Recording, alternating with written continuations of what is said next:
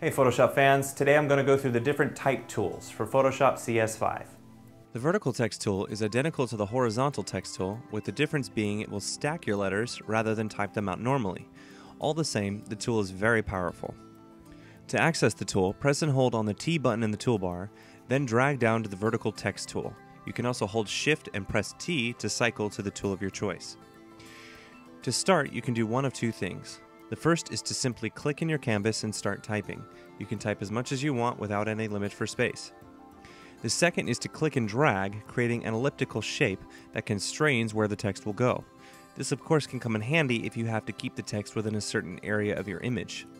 Start typing and you will see the results based on the color and font that has been previously selected. There are plenty of options to make changes to your text, starting with the top options panel. You can change the font, style, size, sharpness, or smoothness, positioning relative to the space it is in, and color. You also have the ability to create warped text, which is a great tool for creative effects. Because of the massive library you get with fonts, the unlimited color range you get, and the ability to manipulate and add to the text as you would any other part of your image, text can become an amazingly powerful tool for your needs. Thanks for watching. You can send any requests or questions about Photoshop to requests@mahalo.com, and please be sure to rate, comment, and subscribe below.